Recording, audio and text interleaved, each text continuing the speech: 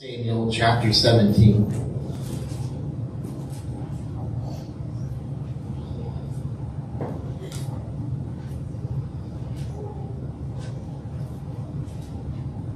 First Samuel chapter 17. I'm going to start in verse 32. And if you would stand for me for the reading of the word.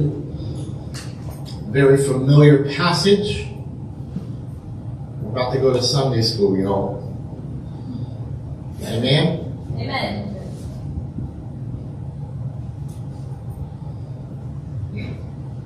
Then David said to Saul, "Let no man's heart fail because of him. Your servant will go and fight with this Philistine." What is happening is that the armies are there. David has come.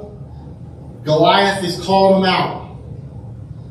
And Saul said to David, "You are not able to go against this Philistine to fight with him, for you are a youth, and he a man of war from his youth."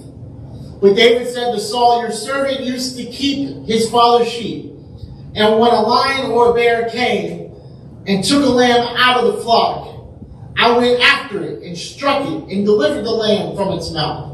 And when it rose against me, I caught it by its beard and struck and killed it.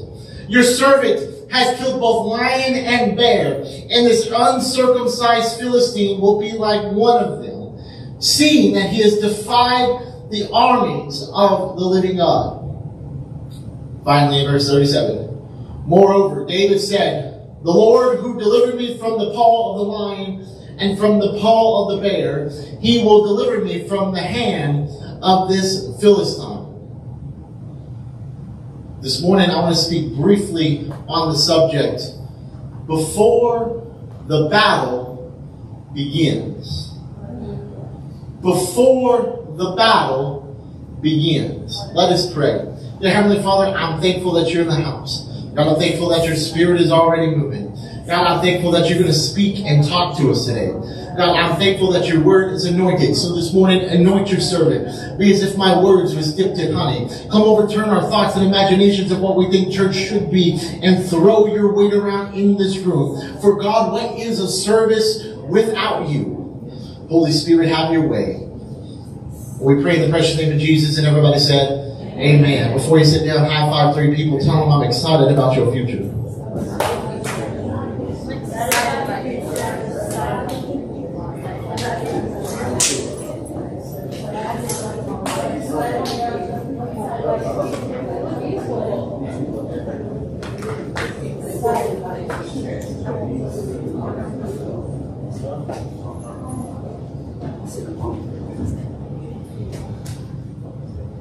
We have been in a sermon series we started last month called Battle Ready. Battle Ready. I made it clear, hopefully last Sunday, that we are at war. Yes. I've heard sometimes people get under the unction of the Holy Spirit and they've grabbed the microphone and they have declared war on Satan. I want to explain something to you very clearly. If you're just now declaring war on Satan, you are late to the game. Yes. The battle happens. The battle's happening, and the battle will continue to happen whether you declare war or not. Yeah. That's good, man. And that's what we talked about last week. This week I want to talk to you briefly about before the battle begins. I once heard a story about a football team. They were predicted to win, but suffered an embarrassing loss. And when the key player was interviewed and asked why they lost, he stated that we had lost in the locker room. It wasn't that they had better players. It wasn't that they had better coaches. It wasn't because they had a better game plan. It didn't matter who had home field advantage. It wasn't because who Vegas predicted to be the odds-on favorite. No, he said, we lost in the locker room before the game began. Wow. He was speaking speaking about the disunity and discord that affected the team. Wow. He suggested that before they put their uniforms on, before they stepped on the field, before they even saw their opponent, before the coin was tossed, and before the ball was kicked, we had already lost because we lost before the game begun.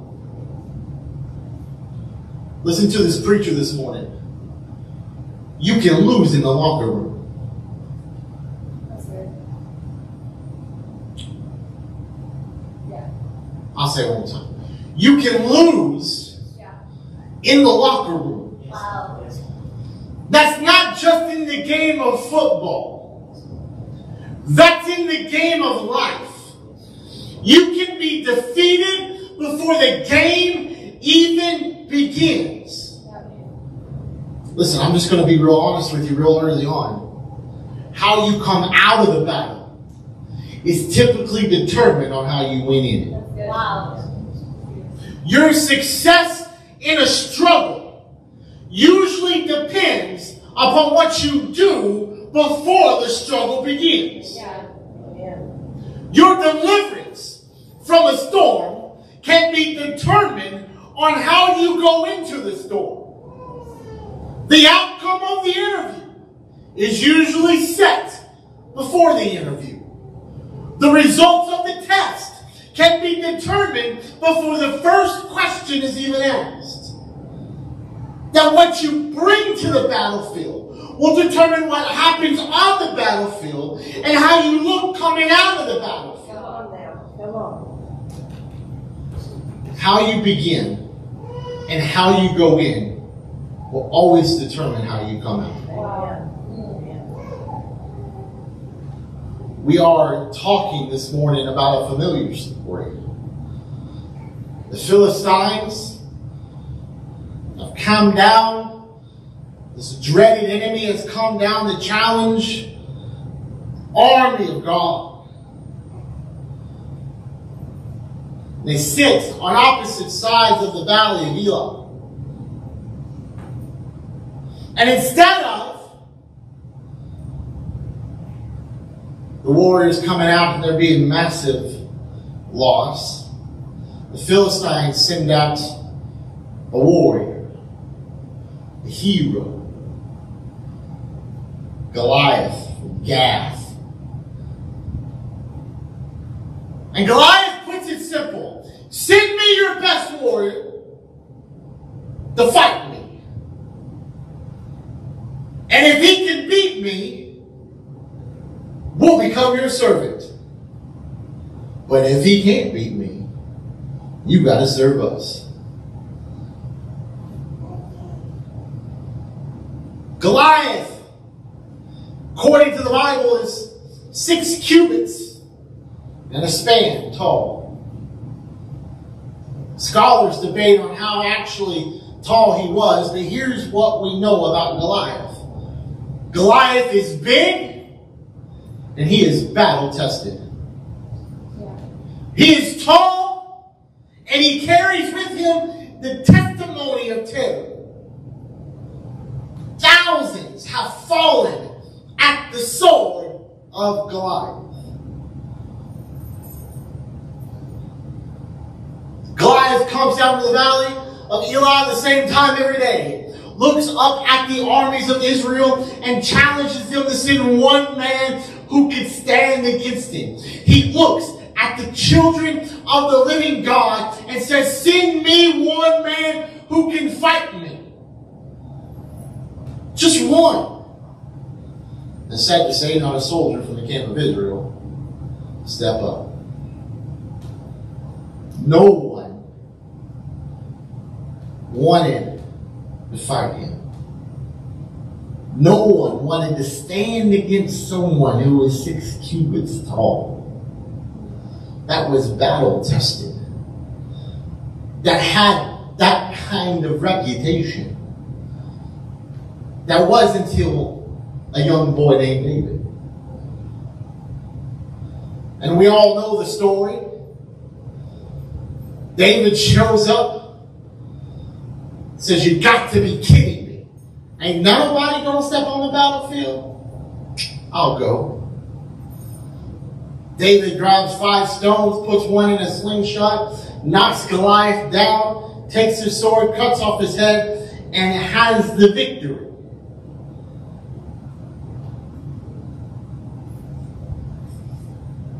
However, scholars are baffled on how a rock could take out Goliath. How could one pebble that fit inside of a slingshot take down a man who has killed thousands?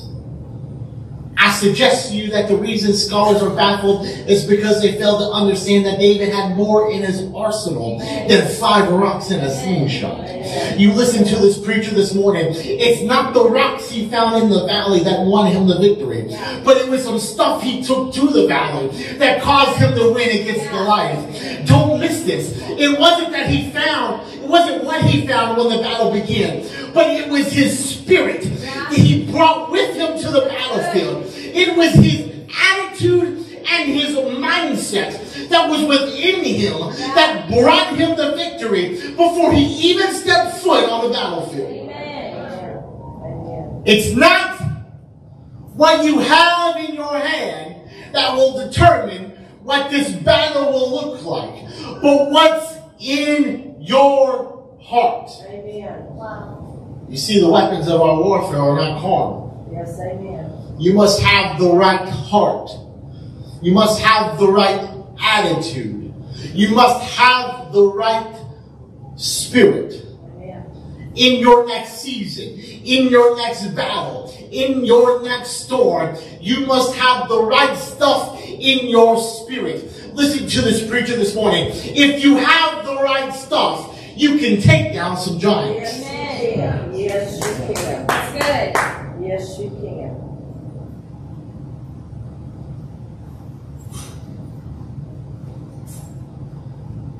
Say, Pastor, this giant's beating me. Maybe it's your attitude.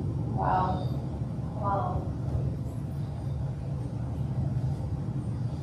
When you read the text, we notice that David has 4 conversations with 4 groups of people. In verse 26, he speaks to the soldiers. In verse 29, he speaks with his brother Eliab. Something like that. In verse 32, he speaks with King Saul.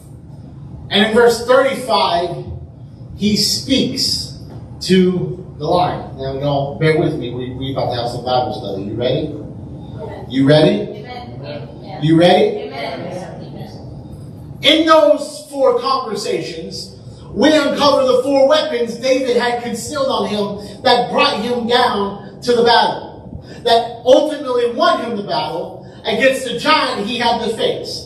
And I would suggest to you that before you go into the next struggle of your life, that you equip and arm yourself with some spiritual weaponry that will bring you victory in any struggle, that will bring you victory in any circumstance, that will bring you victory in any battle, that will bring you victory in any challenge, that will bring you victory in any sickness, and that can bring you victory in any storm. And if you arm yourself with these 4 things that David brought down to the battle, you'll find yourself victory in every time.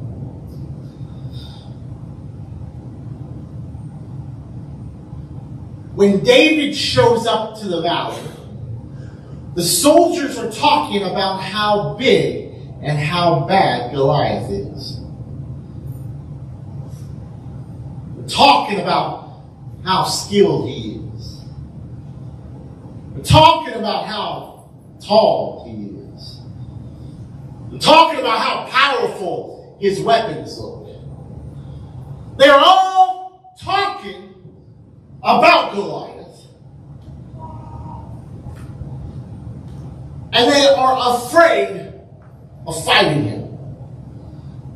And the Bible says that while David was down there, Goliath came out to make his challenge. And while the soldiers were talking about how bad and mean and terrible Goliath is, David says this: "What shall be given to the man who kills him?"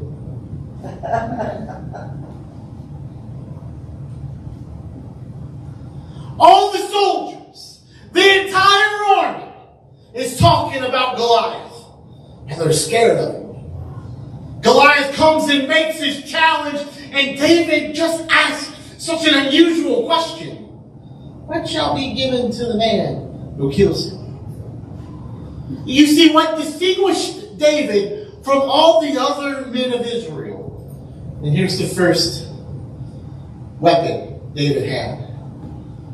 David had a vision of victory. Amen. That's good. Wow. Amen. Amen. That's good. What distinguished David from all the other men of Israel is that David had a vision of victory for his life that the others around him did not share. Wow. When others forecasted failure, when others predicted defeat, when others saw an obstacle that cannot be overcome, David looked at the same thing and he saw himself victorious on the other side of the battle. Amen. David did not wonder about the battle. He was wondering what would be the reward when I come out of the battle victorious. Amen. Because you see, David had already seen victory. Already claimed victory. Already believing it was going to work in his favor. The battle like the problem. I want to know what the reward is.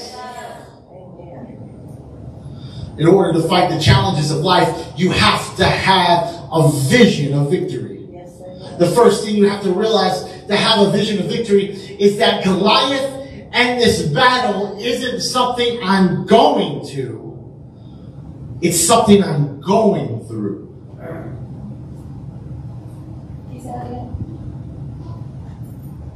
To have a vision of victory is that Goliath and this battle isn't something I'm going to.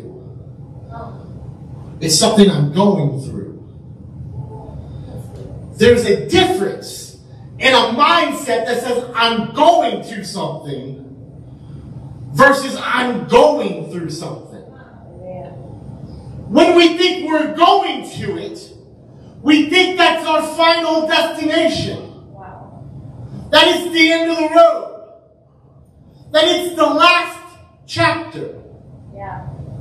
But when in your mind, no matter what the battle is, you tell yourself that this is just something I'm going through, then you already begin to see yourself on the other side of whatever it is you're about to challenge in life. Listen to this preacher this morning. I came to this pulpit under the anointing of the Holy Ghost to tell somebody, you will get through this. Amen. You will make it through this. This won't last forever because we serve a God that specializes on carrying us through some things. We don't walk to the valley of the shadow of death. We walk through the valley of the shadow of death. We don't walk to the fire. We walk through the fire. We walk through hard times. We work through tough situations.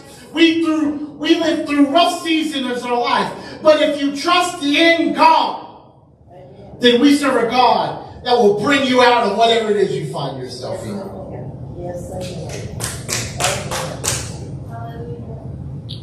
He brought Moses out of the Red Sea.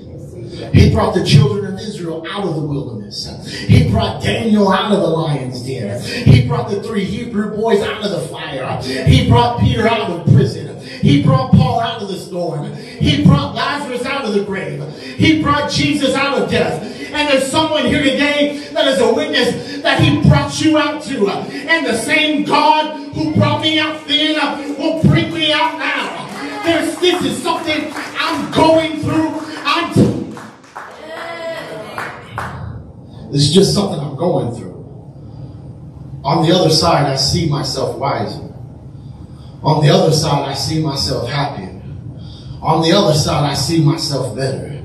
You have to have a vision of victory. Yes, amen. Yes, amen. There are some times I'd have to look in the mirror and say you're somewhere in the future better than you are today. Because I had to have a vision of myself. I'm going through everything I went through and coming out on the other side more anointed, stronger, better, wiser. I'm telling you, if you can prophesy to yourself and have a vision of victory and see yourself on the other side. Yes, amen.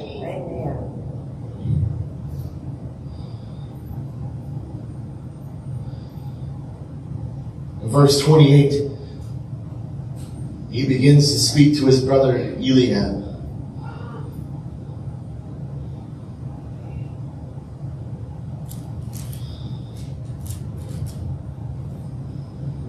Now, Eliab, his oldest brother, heard when he spoke to men, and Eliab's anger was aroused against David. He said, "Why did you come down here? And with whom have you left those few sheep in the wilderness? I know your pride and the insolence of your heart, and you have come down to see the battle." Eliab is negative. He literally maligns David's intentions. He mocks David's efforts. He ridicules David's plan. And he belittles David's vision. And he disrespects David's assignment. Wow. Because whenever God is giving you a vision, the devil sends someone to discourage you. Yes. Wow. Oh, say that. That's good. Because whenever God is giving you the vision, the devil always sends someone to discourage you. Yes, yes. Because vision and discouragement go hand in hand. There's always someone who wants to tell you that you can't, what you can't do. And always someone who wants to tell you that your motivation isn't right. Or that your plan won't succeed. And here's the thing that sucks about this. He always uses folk close to you. Oh, Yes. wow. Yes. One more time. Yes. He always uses folk Yeah. that are the closest to you. Yeah. Notice that when Eliab begins to speak, that this is the shortest conversation that David has. David doesn't try to persuade Eliab. David doesn't try to explain himself to Eliab. David doesn't try to defend his vision to Eliab. David doesn't try to convince Eliab to support him. Wow. David understands that when you're about to go into battle, here's the second weapon. You ready? You have to be selective in who speaks to your spirit. Good. David understood that when you're about to go into battle, you have to be selective in who speaks to your spirit. Wow. That you just can't listen to everybody. Yeah. You can't take advice from everybody. You can't deal with everybody's issues. You can't be persuaded by everybody's opinion. Listen to this preacher this morning, because there are some people who are just not qualified to speak into your spirit when you're about to go into the greatest challenge of your life. There are some folk you just gotta ignore.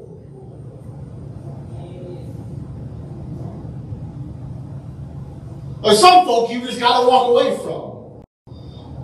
There's some folk you just gotta shut your ears to because they're not here to help you. I realized in my young age that I'm just done putting energy into things that ain't giving me energy back. I don't care who you is. Best friend, my mama, my daddy, my brothers, my serving team, I don't care who you are. If you're not going to give me that energy, you ain't getting it back. And I ain't going to try to persuade you of the vision that God has. I just laid the vision out for the church, and you either jump on board or you jump off. Because there's some people I just don't want coming to my church. That's rude. I know. I get it. Pastor probably shouldn't have said it, but I don't say it. I just don't want anybody having the Key City family name because they have the same name. They're going to go out and ruin my reputation. Wow. You got to be selective on who you go to battle with. And notice this. David says to Eliab, what have I done now? The word now lets you know that David knows who he's dealing with. Because if you come to me complaining about something in the church, and I say, what's wrong with you now? That's just my simple way of telling you complain too much. That's good. That you always have something negative to say. That you're always upset about something. When someone says the word now, that means they know you. And that this is more the same message you always do.